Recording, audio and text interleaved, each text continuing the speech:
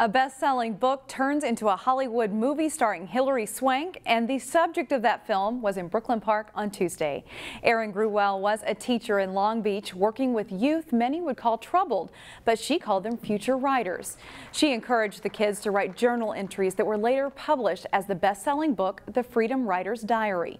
Students at Osseo Area Learning Center read the book and they wrote her letters asking her to come for a visit, and she did.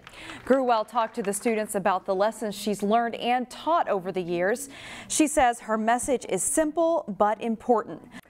Hope, and that doing bad things doesn't make you a bad person, and at any time anyone can have that do-over.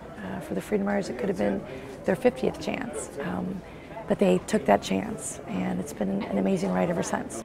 Gruwell says she's still in contact with the original Freedom Writers, and she considers them family. And you can see more on this story and stories like it on our website, ccxmedia.org.